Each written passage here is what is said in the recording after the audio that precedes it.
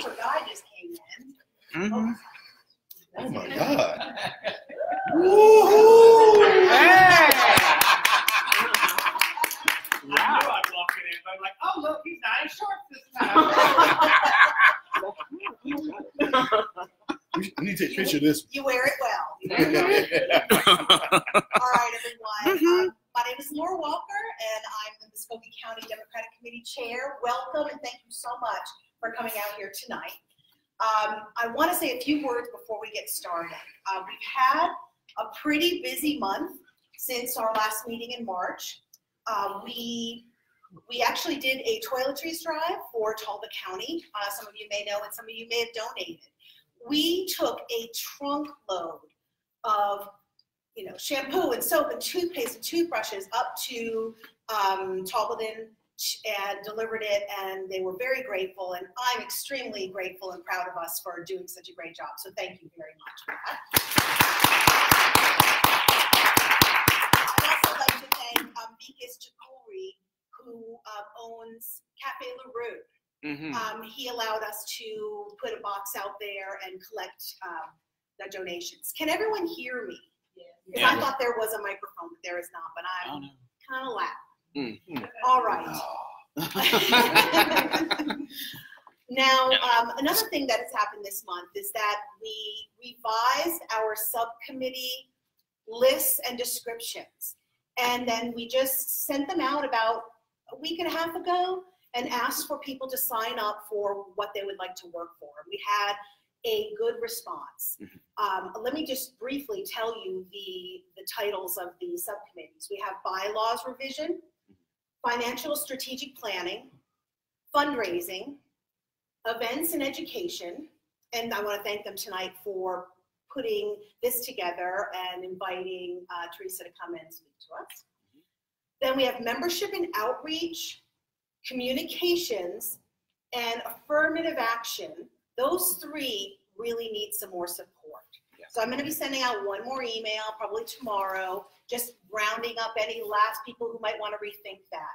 Membership and outreach is a huge scope, and there's a lot of different ways to contribute. So if anyone feels like they want to put a float together for the parades that happen in the fall, or they would like to host a breakfast with Dems once a month, something kind of fun, outreach, please think about it and sign up. We can put you to good use how you'd like to be of use.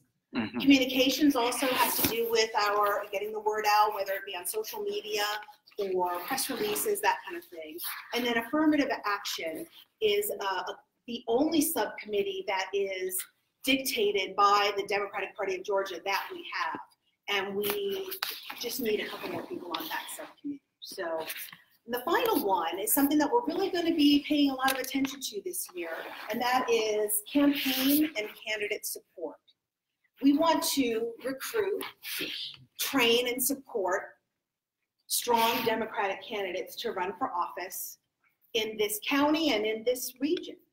So we do have quite a few people on that, but the more the merrier. So if you see this email that I send out, if you're getting our emails, great. If you're not, please use a sign-in sheet, and we'll add you to our mailing list, and you can, join. I promise you that we won't waste your time, and you'll feel good about sticking it to the man.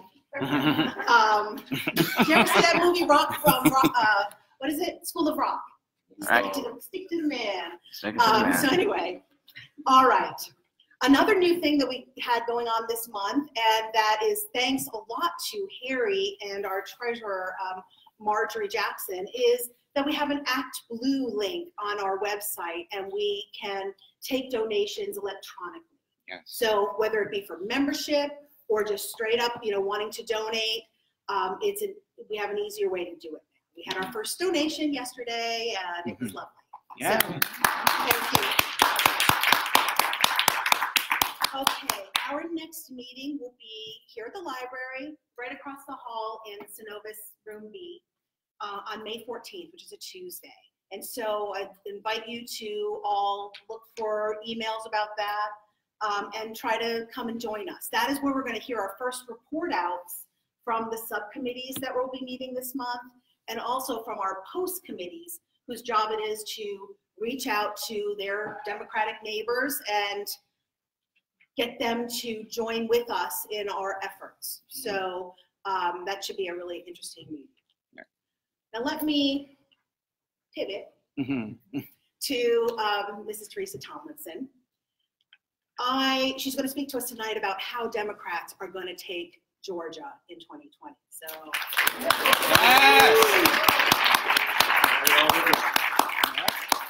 Some of you know her story, but I'm just going to give you a couple of highlights. She was first elected to mayor in 2010 and again in 2014. She got over 60% of the vote each time. She was the first female mayor, the first mayor to win re-election with a contested, in a contested race since we incorporated or consolidated in '71. Under her leadership, we've done some really great things. Property crime and violent crime have reduced by double digits. Yes. The budget was balanced for the first time in 16 years. Wow. And the city's pension, the county prison, and stray animal adoption systems underwent some really incredible reforms. I was especially, I remember when the whole, with the animal care, that was a challenge. That was a challenge, as were the other things. Now, the quality of life improvements that were addressed during those years were all the biking trails and the walking trails and the whitewater course. I mean, just adding so much to the vibrancy and mobility of this area. Also, the revitalization of the Liberty District, which is still going on, and downtown, which is uptown. Hey, there you go. So it's really come to life under your years. What I remember most about, and what I always remark most about Teresa Tomlinson, is that you were always accessible. I was a military spouse for many of those years, and so we would see you at all of those events. You would talk to Democrats and Republicans, anyone. You would ask questions, answer questions. You're on Facebook. You had your town halls. If someone wanted to speak to you, they couldn't say that you didn't give them an opportunity. And I also appreciated that although you were the first female mayor, that didn't define what you were. You conducted business in a very direct, straightforward, competent, intelligent way. You didn't apologize like so many of us learn to do, as females. I'm sorry, I shouldn't say this, but no. And you didn't hide your human qualities that some people may have tried to twist into a sign of weakness. No, it was just part of who you were, part of who we all are. So that's kind of one of the things I remember most about you. You're welcome. So let me please get out of the way while we hear from Teresa Pike Tomlinson.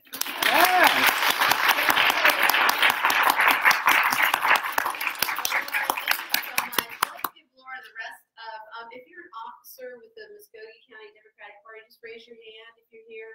Thank you.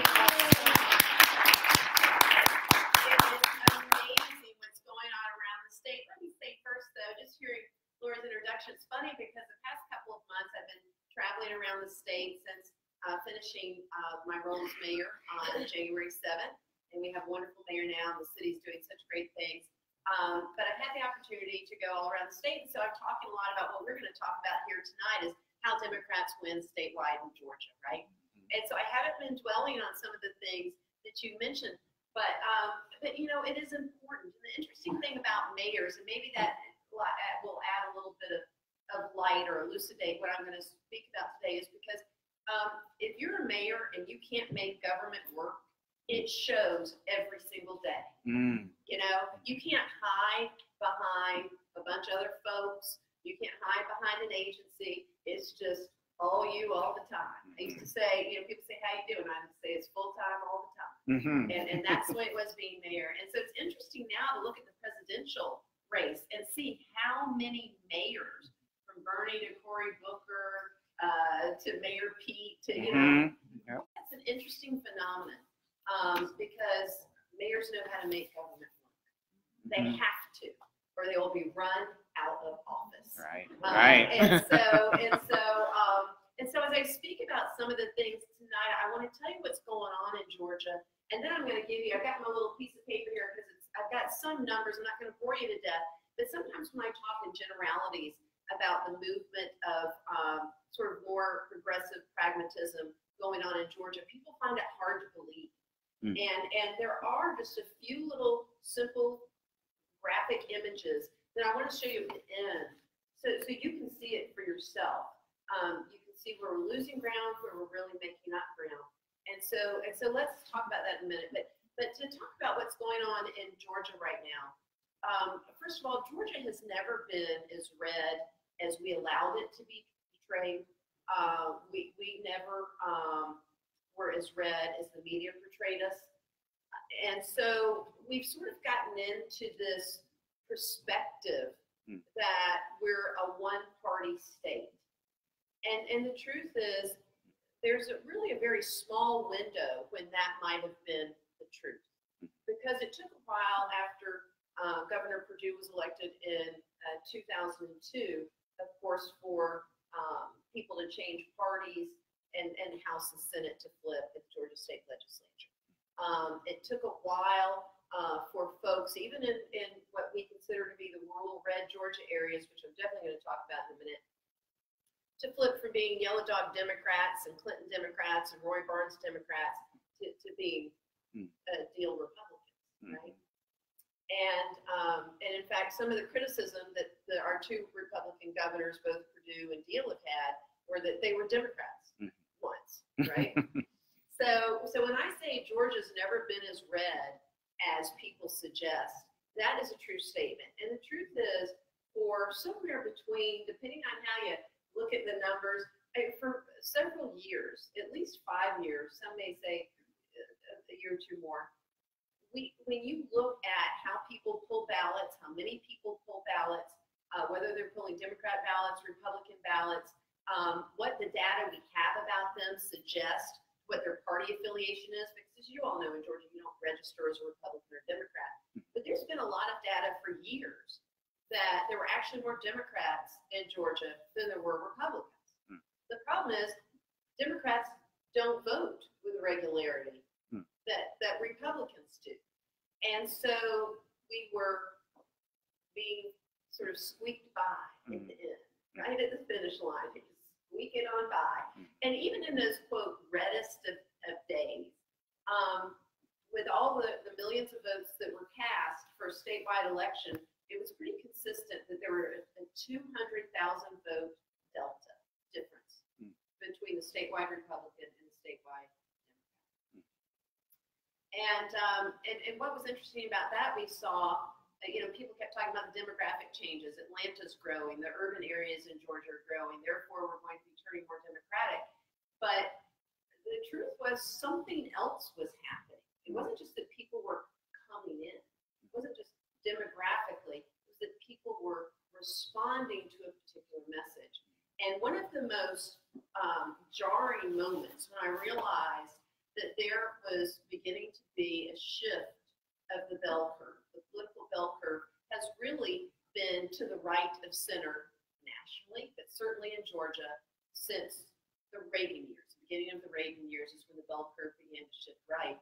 And when I realized this bell curve is shifting back to the middle was after the 2016 election. I could feel these other things going on, a little bit of shifts, people being more open to particular lines of thinking, such as that government is a partner in our lives, that when you say public-private partnership, that the first word of that is public, so government has to be involved in something, right? That it's a partner in our lives, it's a partner in our prosperity. The first time I remember thinking, wow, there's something really going on, was right here at the library. We had been called, elected officials had been called, that there was a group I'd never heard of. And they were all getting together and they wanted elected officials to come to talk to them about political engagement. Well, now, let me just be clear. I've been involved in politics since I was 8 years old. My best friend's dad was a member of the Georgia State Legislature, so instead of watching Disney movies and going to sleepovers, we were at meetings like this. Mm-hmm. We were in the back, but we were listening. And we could see the celebration of community engagement.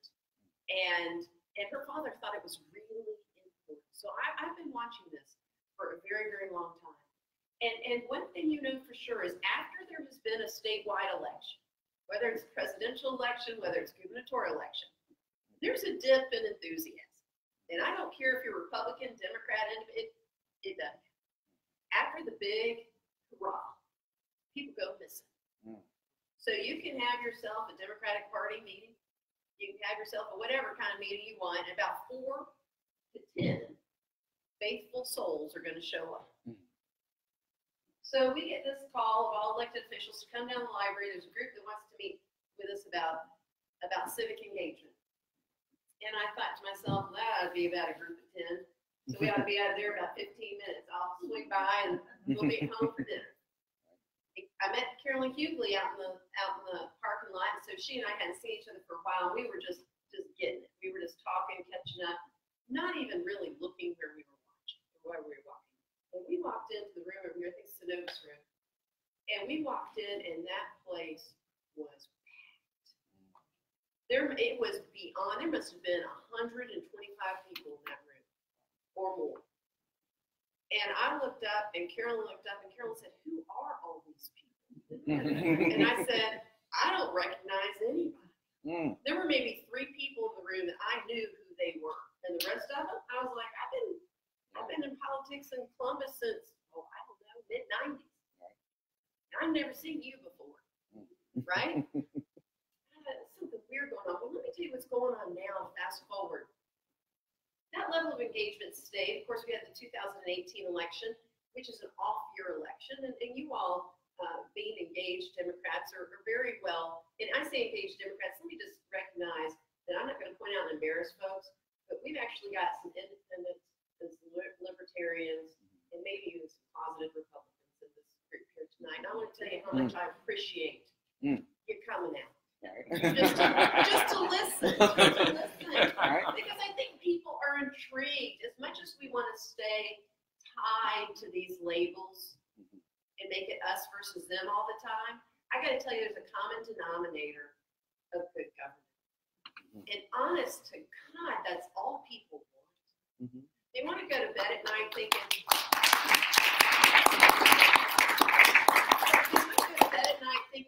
well, I don't know what's going on with all this Hurricane Michael relief, but I know my elected official is going to get her done.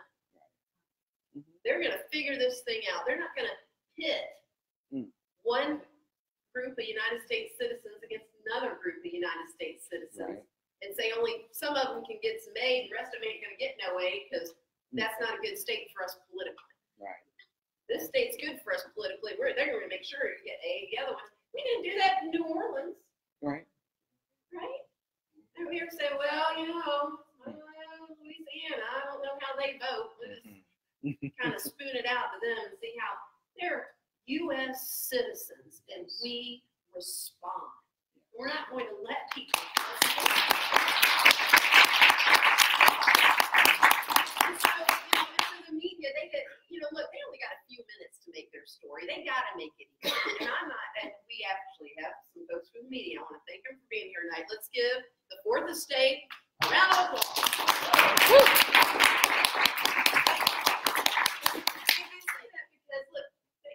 Catch your attention. They got 3 minutes to put a story on the air. They got 2 seconds to grab your attention in the newspaper or online. They got to make it simple, But the fact of the matter is, it's not just a liberal, conservative, Democrat. People are looking for pragmatism. They just want you to get it. So what's going on around the state? There's beginning to be this common language where people are looking for quote unquote good. And I'm going now. We had this huge election in 2018. We had presidential turnout, as I said, and Delta wasn't 200. It's 53,000 with a question. It's 53,000, and that's the official tally. the official tally. And so something's going on. And people are expecting big, big things in 2020 because if that's a prelude of what we're going to have as far as enthusiasm and turnout, people find that as an indicator as what's going to happen in 2020. So when I go to the Floyd County Democratic meeting in an off-year election, when I go to the Coweta County Federation of Democratic Women inaugural meeting, I think I got 10 folks there in off-year, standing room only. Fayette County, pancake and politics, 100-something people. If the fire marshal had come in, the place would have been shut down. I'm telling you. And the reason why is because people are engaged. They are insistent that we do better by our citizens and by our government, and they're not having it anymore. It is so obvious that the Washington power structure is failing. And people have clued into the fact that the reason why is because we were sending there. And we cannot expect to change the Washington power structure if we keep sending the same people back who have demonstrated to us that they don't understand government and they don't know how to run it. That is, that is the biggest thing. And so, I say all the time to our friends, Republican friends out there, that, they say that they want to drown government in the bathtub, right? Have you heard that? That's big. Yeah. Oh, that's Grover Norquist. Norquist. Right. Grover Norquist. Wants to drown government in the bathtub. And they want to strangle it, and they want to drain it, and they want to whatever else. It's all kind of violent, frankly, but they all want to do something that's not good to our government. And I always point out that the United States government is us. I mean, I know we have to go all the way back to 5th grade to remember that, but the United States government is us. It's not some villain. It's not some horrible thing on a hill far away. If you got a problem with it, it's because we're sending the wrong people. Right? And so you see that people are insistent about something changing. And you see that there is a common language. And it seems to be that people are going to demand that the Washington playbook be changed, and it be changed with pragmatic progressivism. Now, I want to talk 1 second about progressivism before I get into the other things. But we've got to stop this people hijacking the English language and turning words around to use them as political weapons. Progressivism leads to progress, you see? So you go to bed at night praying you're going to get up in the morning, and that's progress. So the human condition is to want to progress. Now, the great conservative William F. Buckley, thank you. William F. Buckley, Frank Breeze, William F. Buckley, once said that conservatism is standing athwart the train of history and yelling stop. And I remember being in college going, what does that mean? Standing athwart the train of history and yelling stop means they're against progress. Right. Stand athwart the train of history and yell stop. So Democrats like progress. Right. Human beings like progress. Don't let people steal that word from us. Right. Tell them to Google it. And while you're at it, tell them to Google the word socialism. Right. Because if they tell you progressivism is socialism, stop dead right in your track and say, what is socialism? Because I have yet to find one person that can define what socialism is. So let me just give you the defense. Socialism is when the government owns the entire industry. Have you ever heard anybody say that when they wanted the ACA passed, or they wanted all citizens to have access to affordable health care, that their objective was to make doctors and nurses federal employees? Right. To own all the hospitals and care centers out there, it is ridiculous. We have to take back the English language. don't let people own these words. Being a pragmatic progressive means that we are forward-thinking. We're going to have forward-thinking solutions to problems, and we're going to do them like mayors have to do them, or you have to do them in a way that is going to be implemented. So you can be aspirational. You can set a goal to have Medicare for all.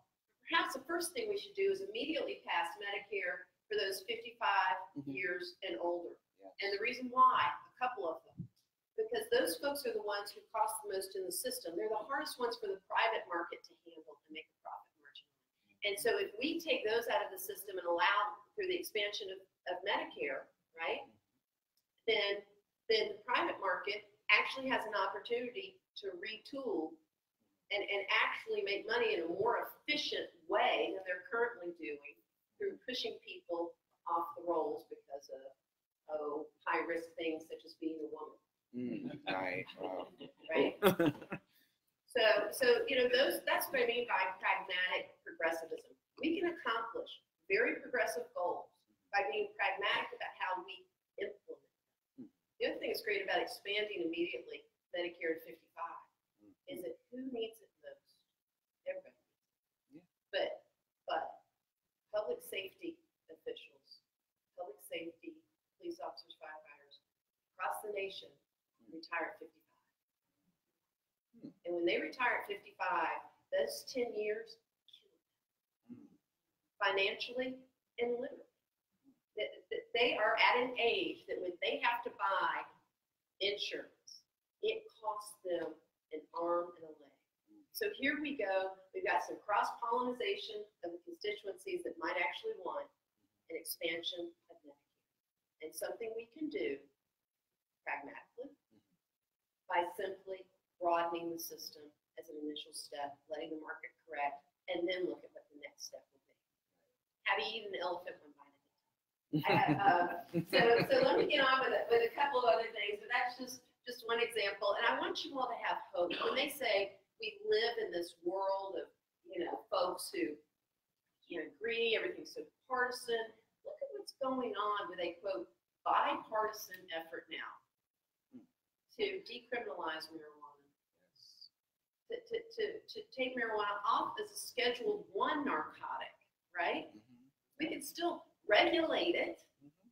We can still, forbid and criminalize the sale of it from cartels and other such things. Absolutely. But why can't American farmers plant crops of a desperately needed medicine for those suffering from cancer, from those suffering from chronic pain to have relief in a way more helpful than opioids, from those whose children are suffering from severe seizures? Why not? That's pragmatic progressivism. So there is common ground. Okay, I'm going to get into my charts here, but I just wanted to make sure that you guys are hearing what those of us who are out in the state are hearing. People are sick of it. They're sick of it. They know full well that you do not have to separate families in order to have a strong immigration system. They are sick of the political ego that's going on related to our healthcare system. When families just want an economic, financial infrastructure in which they can prosper and have a fighting chance to succeed, that's all people are looking. The government is here to be a tool for your prosperity. And if it is becoming a weight around your neck, then the reason why is because we are sinning there. We are sinning. So think long and hard about it. That's what people across Georgia are very interested in. That's why they're turning out in droves to meetings like this. It's incredible. So how are we going to win? And I'll open it up for some questions. Let's see here. I've got this. I just wanted to show you all this. At first, Laura called. She said, "Are you going to have any?" I said, and then I thought, you know what? I wanted you all to see something going on.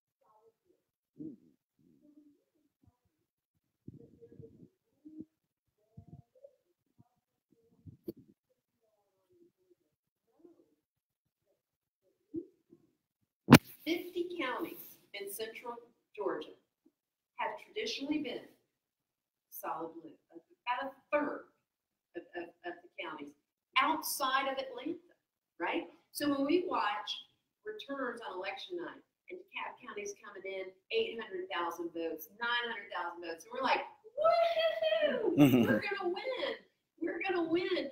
And then all of a sudden, tick, tick, tick, tick, you know, the Republicans start eating away at it. And then you wake up in the morning and you've lost. And how did that happen? And I say all the time, and they call it the rural strategy. They also call it the Coverdale strategy, because Paul Coverdale, the former senator from Georgia, was the one who discovered this. He could see that they could not win with the magnitude of Democrats, particularly located in the urban areas of Atlanta, Muscogee County, Savannah, Augusta, and Athens.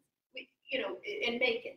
If those turned out, they couldn't stand a chance. And so he thought, well, what about all these other counties? And so what they do, I say all the time, that it's like going to dinner with 14 people, you know, and like the most expensive thing on the menu is $14.99, and somehow you get the bill and it's $350, and you're like, how did that happen? It can't be right. There's a mistake, and you take out your calculator and you add it, and the reason why is because all those 99 cents and fees for refills and stuff like that. Right. So it's incremental. So what they do is they have these really small margins in these counties that aren't particularly populated. I mean, some of these counties have, 7,000 voters, 30,000 voters. Nothing like DeKalb County, Clayton County, Fulton County, nowhere near. But they're aggregating these margins, and we don't even play ball there. We just leave it to them. We play ball in the urban areas because that's where we can juice the numbers. We love to see those 100,000s coming in. We love to see it. Problem is, they're winning by the inch down here. They're winning by the inch. And so the reason why I show you 2014 is because this is what's killing us, and this is what we have got to change. If we had held on or expanded the black belt, and this is how Doug Jones won, by the way. Doug Jones played on everywhere. He played every court. They let him on. He went everywhere. But what he did was he expanded the black belt in Alabama. Yes, he was in Birmingham. Yes, he was in Huntsville. He was doing all the things you think Democrats could do, but they were spending a whole lot of time in their black belt. And instead of this, I'm going to walk in front here, they were doing things like this turned blue, this turned blue, this turned blue, right? So they were expanding it. These were getting deeper, and they were expanding it. So what's going on in Georgia? We're certainly adding to the growth in the urban areas. And we're through awesome efforts like Stacey Abrams' New Georgia Project. We're finding people, we're registering people, we're mobilizing them, we're getting them to polls. We're doing good stuff. But what's going on? How's this affecting that? That's 2014. 2016. It's dwindling. Going red. Pink. What's blue? Pink. So what happened in 2018? Woohoo! We almost made it. We almost made it. A gnat's eyelash. And we would have won. So what happened in 2018? What's it look like? Worse. Ooh. We lost 7 counties that were blue in the black belt. Every 2 years, it dwindles and it dwindles and it dwindles because we're not talking to people that live outside Metro Atlanta. Now, I'm from Metro Atlanta, so I love talking to people who live in Metro Atlanta. It's awesome. And we need them. Let me make this clear. If we stop talking to people who live in Metro Atlanta, if we stop talking to the urban core, well, we can hang it up because we're going to lose. Right. So how do we take these progressive principles that apply to all human beings, because the human condition is to progress, not to stand athwart the train of history and yell stop. Right. How do we apply our good government progressive principles to all people? I'll tell you how, first thing we do is we start talking to them. Because if you think that these folks that live down there don't appreciate government, you're wrong. In fact, the government's role in their life is more critical than it is in Muscogee County or in Fulton County or any of these others, because you don't have the options of public-private partnership. In Muscogee County, if our local government doesn't have enough money to put in the sidewalks you want, or the trail you want, or the park that you want, well, maybe we can go to Aflac or Synovus or TSIS, right? Maybe we can go to the Bradley Foundation and get a drive going and have people match funds, and we can get private investment like we did with the river. City throws in a little some, but it's private folks that are really throwing it in, right? And you go to Jeff Davis County. See how many public-private partnerships you can get going on. The largest employer in most of these counties is the school district. Wow. And yet they depend on the government for farm loans. They depend on government for the jobs. They don't hate government. They just want it to work for them. You know, they're just looking for what? Good government. And we've seeded that.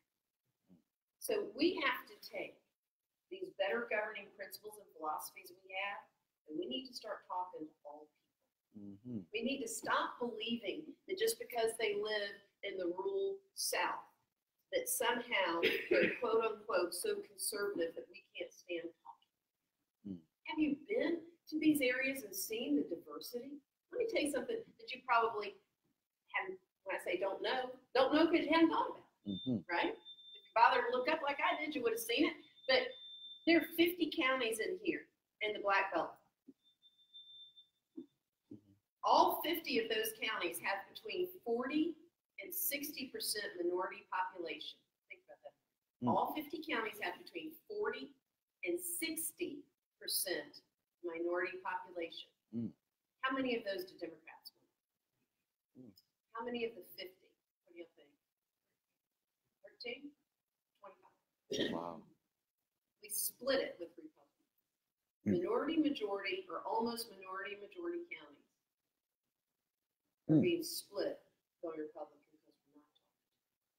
because we're not talking to them. And the truth is they're demoralized because they don't know that they're living in a county that may well be a Democratic county, or at least have the potential to be a Democratic county if people were talking to their interests, if people are explaining. So I just wanted to show you all that and tell you about the reality of what's going on. And I've got other numbers, but I'm not gonna bore y'all with that. But what's interesting about the dynamic is the engaged enthusiasm. What's interesting is that talking about democratic principles is piquing the ears of people who've never listened before. And what's also going on is that we haven't talked with folks that want to be with us and we're losing them. So we can keep pushing and doing all the great things we're doing in these urban areas, but if we can't tell our good government story and partnership story to these other folks, we're going to be losing ground on the other side of the equation. And Paul Coverdale's strategy stays alive. So that's why you see, and of course in 2018, Stacy and those folks did begin. They began the process of going to these places that nobody had ever tie and placed a parrot and seeing folks there. But it was the first time. Right. First time a lot of them had been visited by Democrats. Hard to turn a train around, right? So that's what's going on. We should actually be very hopeful, but we've got to know that it's going to take hard work to make sure that we reach out to our neighbors. And you guys in Muscogee County are actually one of the most critical places. You're the largest urban center in this entire area, where we lost most recently the 7 counties.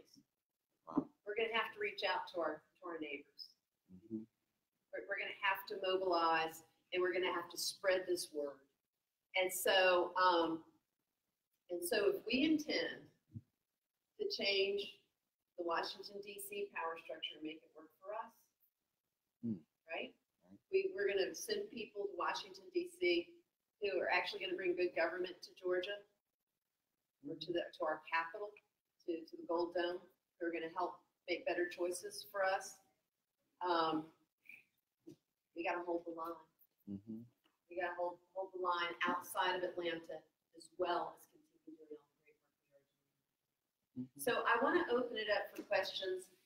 As I said, Tom and I thought this might be instructive, but that's how we win in 2020. What we used to do well, what we forgot how to do, and we need to bring the same level of enthusiasm we've used in the urban areas to some of these areas that we traditionally wanted to. So yeah, What do you think has caused us to lose those urban counties that we had? I think we just don't draw the connection between their lives and how government's a partner in it.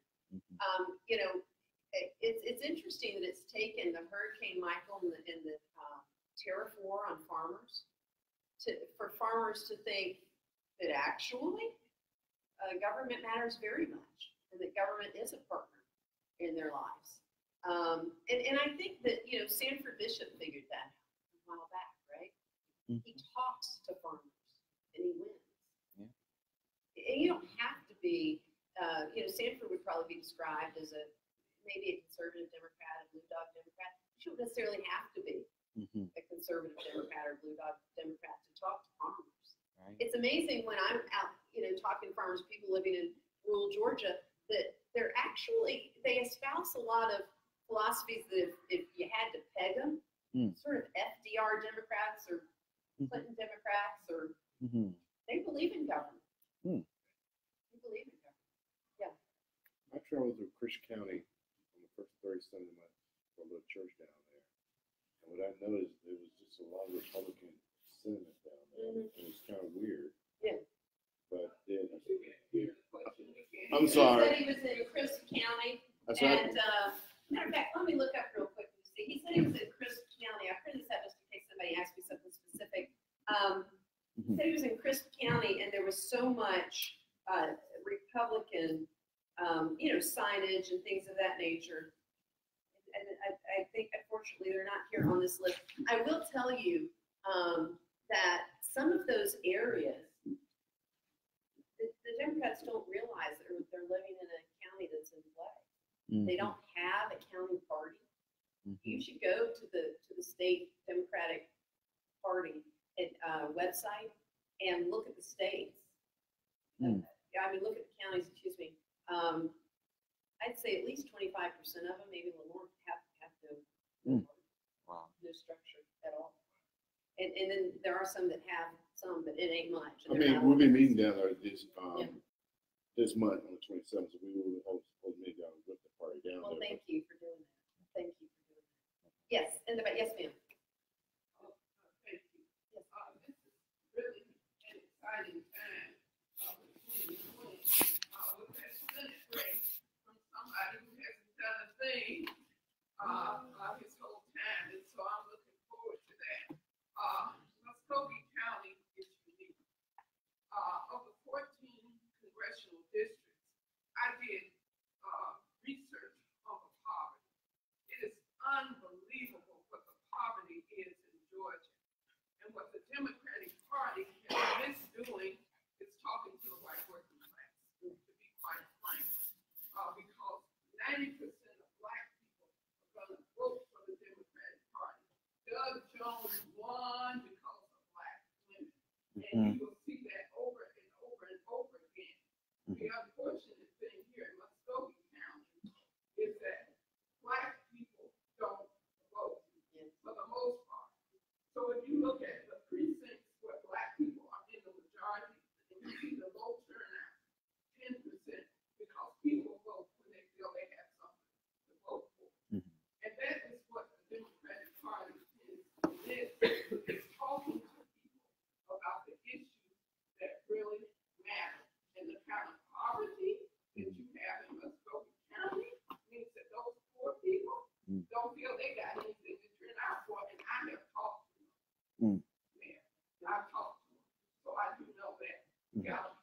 city that uses prison labor unbelievable. You got all of these skills in this city. So if you're in Muscogee County and you're gonna work for Muscogee County, now's the time to start talking to the poor people in this county to be able to turn out here. I'm originally from Atlanta, and we've had a black mayor in Atlanta since 1973. There has never been a black mayor in this council, I heard. There was one, AJ McClung served. Oh, yeah, great. And I understand that was Republican. No, he served when J.R. Allen was killed in a plane crash. He was mayor pro tem, and he became the first African-American mayor. But we take your point. We take your point. Yeah, we take your point. So in terms of the elected black mayor, I think I stand correctly saying there hasn't been one. Elected, that's correct. But I think that day is coming, and I think it's an exciting day. Yeah, and yeah. But the important thing is there are so many progressive white people in this community. It reminds me of Durham. It reminds me of places I live where I look around this room and all of this in terms of Democrats. Normally, you would come to places like this and everybody in the room pretty much would be black. But that's not true in Muscogee County because there are progressive, conscious people here. And I really appreciate knowing that. And so now's the time for us to start crossing the color lines and talking to each other. The work I do involves crossing that color line.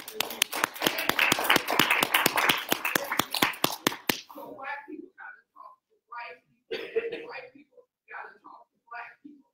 So Muscogee County is a little bit different from the rest of these.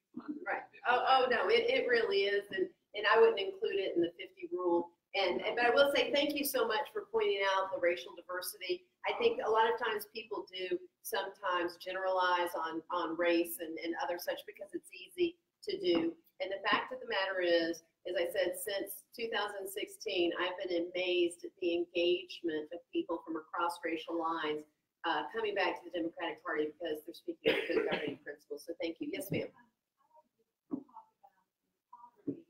Yes. Yes. Yes.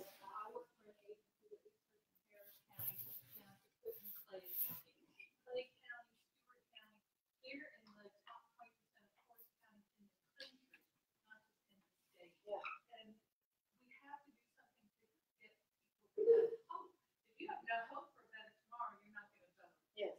There's no businesses coming into these counties. The kids go to school and they go off somewhere else. Every time I'm on these rural roads, you just see more and more buildings and storefronts closing down. What can we do to encourage people to have hope in these counties, to have businesses in these counties? I think it's Clay County is going to have a solar farm. Yes. But it's not going to create any jobs. It's going to create some tax revenue, but it's not creating any jobs because the solar farm doesn't give people jobs to operate. Everything's kind of electronic and automated. What can we do to get jobs in these areas? Yeah. Well, and what's interesting, again, this is where I differ with, and most of the people in the room differ with our Republican friends on these type of ideological discussions, and that is the only entity that can create a market where there is none is the government, has to facilitate it. And so you see a lot of times, and Governor Kemp and Governor Deal before him say, what we're going to do is we're going to give tax credits to people to go down to these counties that have populations of 2,000. Well, what's the market when there's a county with 2,000 people? I mean, you could have, and it's not to diminish what is going on there, but you could have a major bake sale and change. But, there's one county I think has 1,700 people.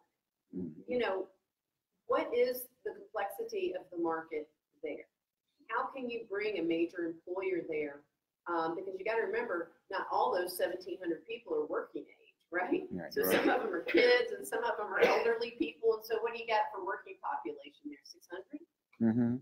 Right? How are you going to bring, how are you going to bring any sort of business there? And the only entity that can build markets, is the government.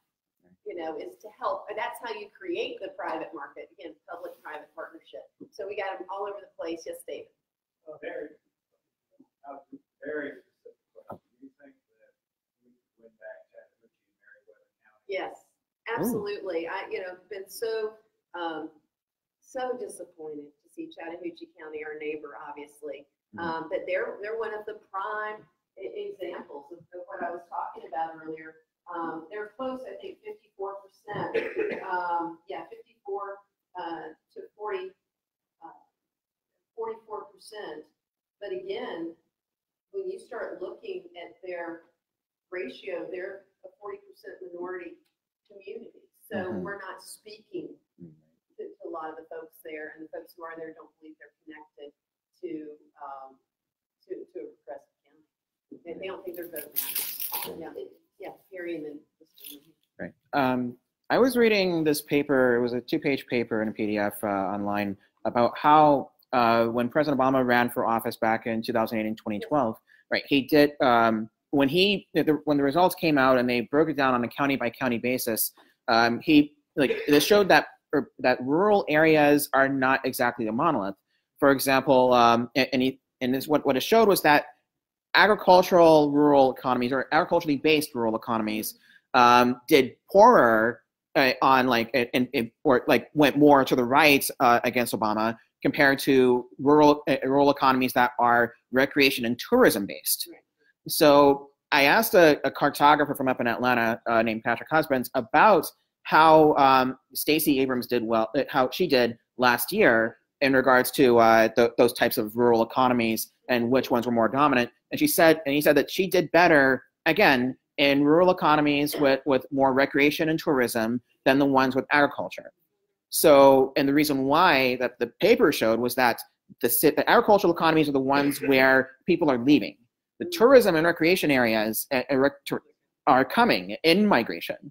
So is that a basis for a future Democratic policy as to increase recreation and tourism in a lot of these rural economies and counties? And is that a way to engage a lot of these individuals? Really great point. Right. And yes, is the answer. I think you see small efforts from like Main Street projects and things of that nature, trying to go into communities like up here at Georgia, as I mentioned before. I just recently was in Thomasville, Georgia, and the difference between what it was like 12 years ago and what's going on there now, simply because a lot of little things, but one big example, the local dairy, Sweetgrass Dairy, just decided to get a hip name and a website and some cool cheeses and open a hip little store, and everybody's like flocking to Thomasville to go get some Sweetgrass Dairy cheese, right? Right. And so, you get a little, awesome shtick, and you get locally owned businesses, because you don't have to have too broad of a complex market, as I was talking about before. Right. It's not like you're trying to bring a branch of 3M there, which is just a whole nother circumstance. You've got to have a certain workforce. You've got to have the type of infrastructure they need. But by God, you can take a dairy that's already existing and juice it up to be something that people find interesting and start creating your own authentic niche. And that's the type of thing that you were talking about, ma'am, that you're going to have to start thinking about in some of these. You're going to have to find what's authentic about them and really start building from there. And one of the great ways to do that, we have federal block grants, and finding more innovative ways to use that money for those types of things. So let's see, yes, sir, and then maybe just take a few more. About 5 to 10 minutes. Okay, 5 to 10 minutes. Okay, yes, I knew we were running close. So yes. So for the more averagely engaged person, who may not be showing up to Democratic meetings and just wants to do what they can to help swing those districts blue, what can they do? Because they can't really just drive 5 counties over and strike us charismatic conversation. So what is it that they can do that's a little more That's so awesome.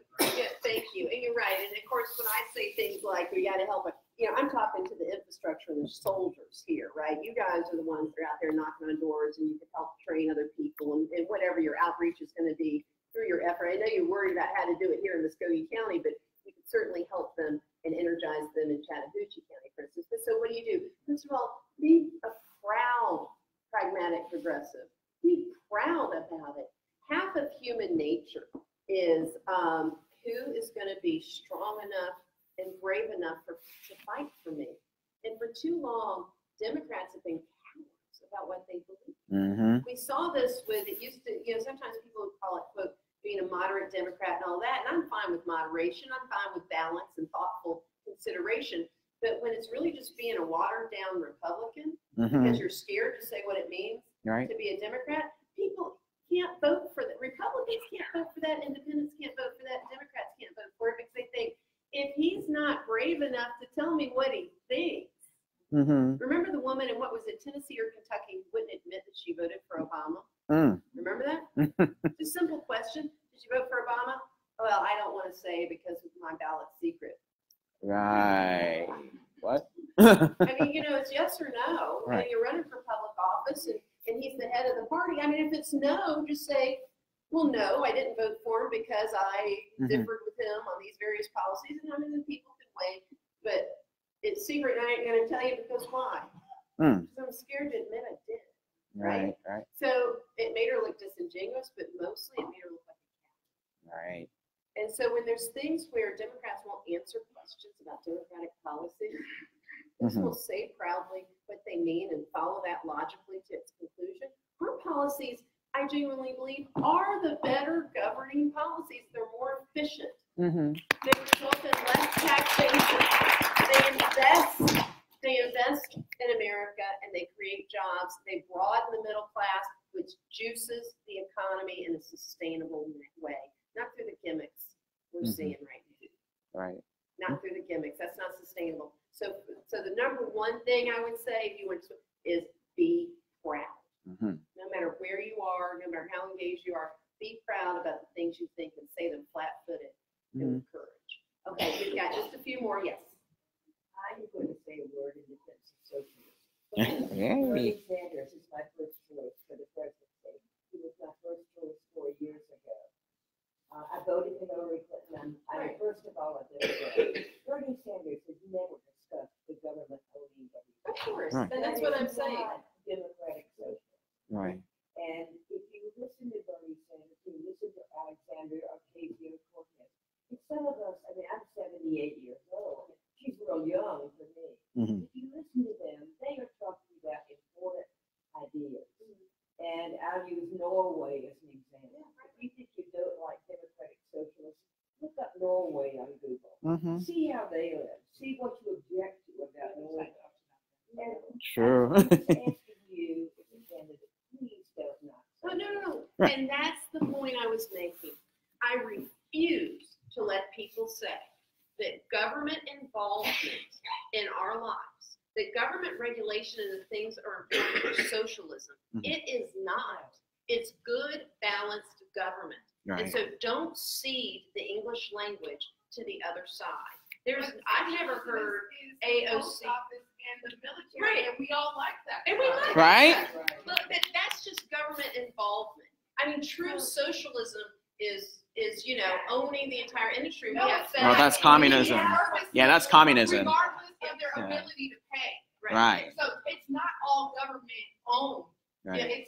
But we do allow competition. I hear you, and we're not on opposite issues of this. Because We're not we on all get opposite fire sides. department protection or police Yes, protection. Yes, we So all it's not do. all government owned. Right. Regardless We of can our ability provide- to pay it, and I don't think that using the term fully government owned is what socialism is Right. what she's saying. It's Yeah. kind of inaccurate. Right. Well, I mean, I'm just saying that is the true, clear definition of it. Now, I understand democratic socialism, and absolutely with AOC and some of the new Green Deal and all of that are wonderful progressive policies, but we have to stop allowing labels to dictate what we're really talking about. Right. Because it's a lazy way to talk about what the policies that we really want, which is that government is a partner in our life, and that the post office is an awesome thing. Right. I mean, one of the things that I've been talking about for a long time is why don't we have the post office providing IRS tax returns, the refunds to people, right? Because we could do away with predatory lending. Right. We could provide them at low interest rates. We But could. are you afraid to call that socialism, even though it is? I would not call that. I would call that great government policy and program. And I think by just talking about things as labels, and if you think it's socialism and I think it's great government policy, what's the difference? Right? What's the difference? We're just getting hung up on the labels. And I'm afraid that's friendly fire. That's friendly fire. You'll hear about socialism from college students, and they will have a totally Sure, they do, because they're more accepting. They have not lived through the 80s and the 90s and this conservative push that we've had for the last 30 years, right? They haven't. And so they're more accepting of government being involved in our lives, and they don't consider that a negative thing. And so when you say socialism, they don't react negatively to it. They just don't. Yes. I wanted to just ask about what's considered basic grassroots organizing. Are these voters in rural counties registered? There could be a lot more registration. Yes, ma'am. We're seeing sometimes that, again, the red states don't have as much infrastructure in play in terms of basic organizing. So again, maybe building a few more models that can be incorporated with a smaller number of people. Indivisible is doing some really great work in that. Indivisible is doing some really great work. They are actually holding workshops in some of these areas and to help build. And this enthusiasm that I'm talking about, it is spilling over into the counties that did not realize that they were close to being able to make a difference in the state of Georgia just by being engaged. And so, yes, that's incredibly important, and there is some work going on trying to build up that infrastructure. The Democratic Party has finally tuned into the fact that we just can't go and advertise and expect to awaken people in a march to the polls. You have to have engagement all the way. Yes. Thank you so much, Teresa, for bringing this little more in-depth historical analysis of something about what Georgia is like, our sociology.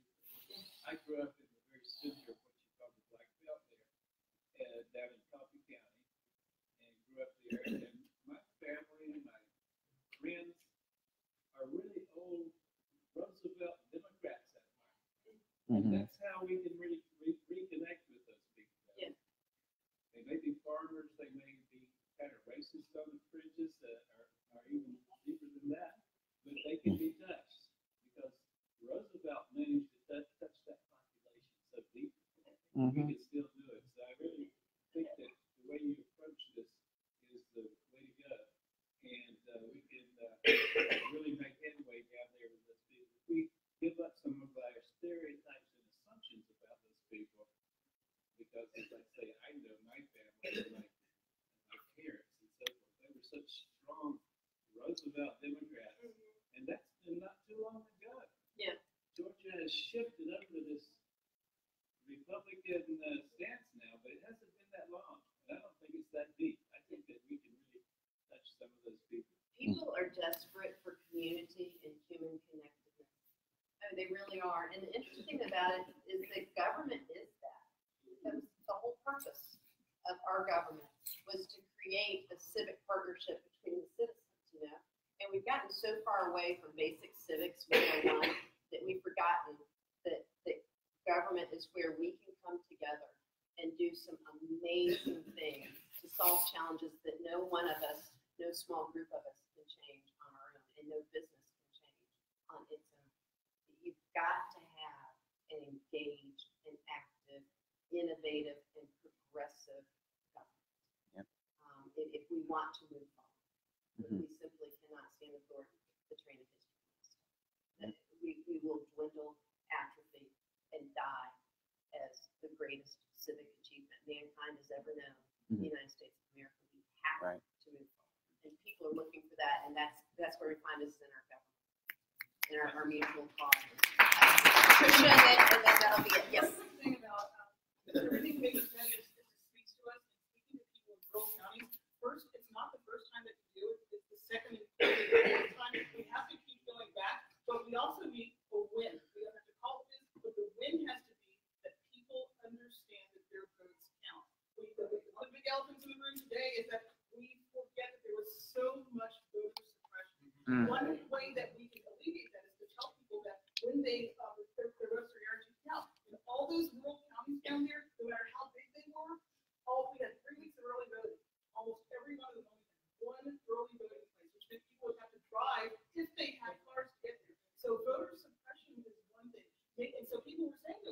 you know, history has told me that my vote does not count. What we have to do is make sure that we are taking care of the vote and showing them certainly that their vote will count.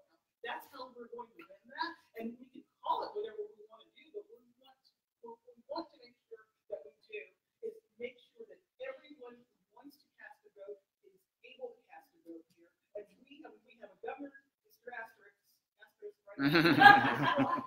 But we have to make sure that we are fighting the things that are putting every single person can. One way that we did it last time that helped a little bit, what we need more was vote by mail, because that sort of levels the playing field more. But we have to get down there.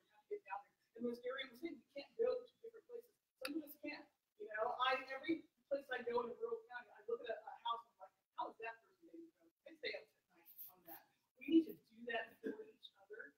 Make sure that we are taking care of not just our vote, but every single other person's vote. Because I'm convinced that we have the votes to win this. Yeah, we have always had the votes to win this. Let's make sure that everyone has as easy a time to do it as in Muscogee County. Even if you're in Coffee County. And it looks like we do have broad agreement now on the vote by mail is at least now going to be counted through getting rid of the, you know, the matching signatures and some of the other things that the courts have told us we just have to stop doing. And so, yeah. I did rural voting on the grant last year, and I worked in some of the Black Belt counties. Yeah. And we increased our vote by mail by 400%. Yeah. Because Awesome. we need more, but when people see that win and they see that when they cast their votes, it actually means something, they're going to come to us. Yeah. Well, they don't have the public transportation system to get to the polls. You have to have the voting by mail. So thank you so much for what you've done, and thank you all very much for Okay, thank you all for being here. Thank you so much. I learned a lot, and I'm really excited to implement again what I learned in the last campaign, incoming campaign. So that being said, one quick thing. We need to be out of here by 7:45, so we can stay and linger outside as long as we want, as long as we vacate here. But before you go, I wanted to let you know we shared, if anyone has not signed in, if anyone does not, please seek out Patricia, and we'll do that outside here so you can sign in. Indivisible is an organization that a lot of you may know about, and just something they're doing tomorrow, today is Tuesday, Thursday night, having a little protest out on Macon Road, right here in front of the library, and it is about releasing the full Mueller report. So if you would like to, anytime between 5 and 6, show up with a sign that's, that says whatever you would like it to say in regard to that report. But we've done this in many issues. Yes, it is. They are targeting that specific date for that purpose. So you show up. That's it. And it's 7:43. Oh boy, Dominic. One more quick thing from Dominic. Before you leave, my name is Dominic Perkins. I'm the chairman of the Affirmative Action Committee for the DPG, and I just want to let everyone know that the draft plan for the 2020 National Delegate Selection, which is the plan that we put together to select who are going to be delegates to the DNC, is live on the DPG's website at georgiademocrat.org. So if you would take a minute to go look at it, this is a public comment period, so you can go on there, check it out, take a look at it, and give us feedback. And the email address for that is publiccomment@georgiademocrat.org. So if you would take a look at it and send us some feedback, we appreciate it. Thank you. Thanks, everybody. Take care. No, I